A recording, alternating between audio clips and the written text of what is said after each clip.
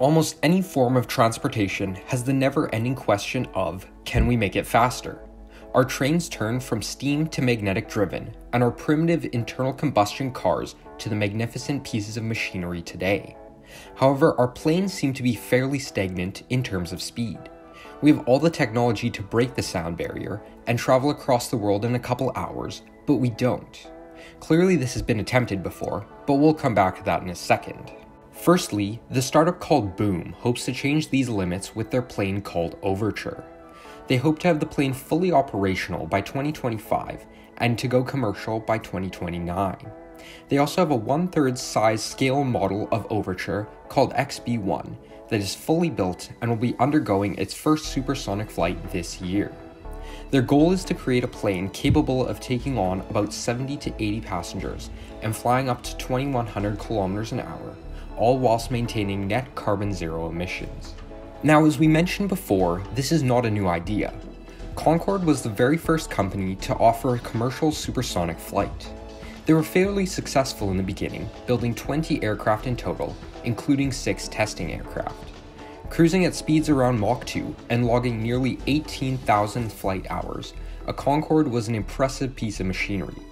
However, it faced several issues along the way. Most notably was the cost.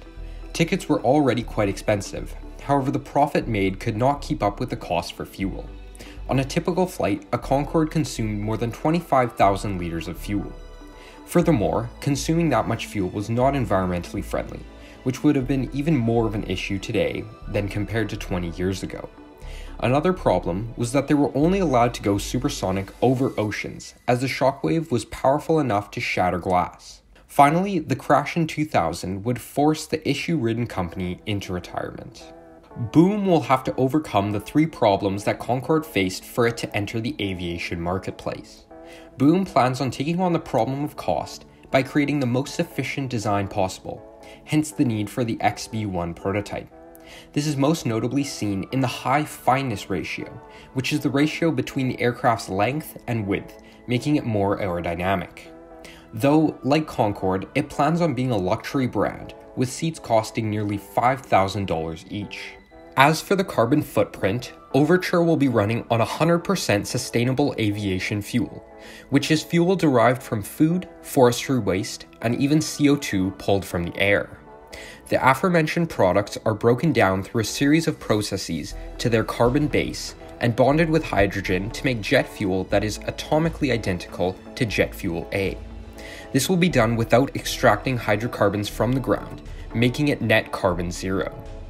Finally, the issue of the sonic boom. Researchers have successfully reduced the 105 decibel boom to a 75 decibel thud, and likely similar technology will be employed in Overture to lessen the impact of sonic booms. With the new technologies that Concorde didn't have 20 years ago, and a very promising prototype moving into testing, could Boom become the leading company for commercial supersonic travel? Perhaps traveling around the world in mere hours is on the horizon after all. But until then, I hope you enjoyed the video.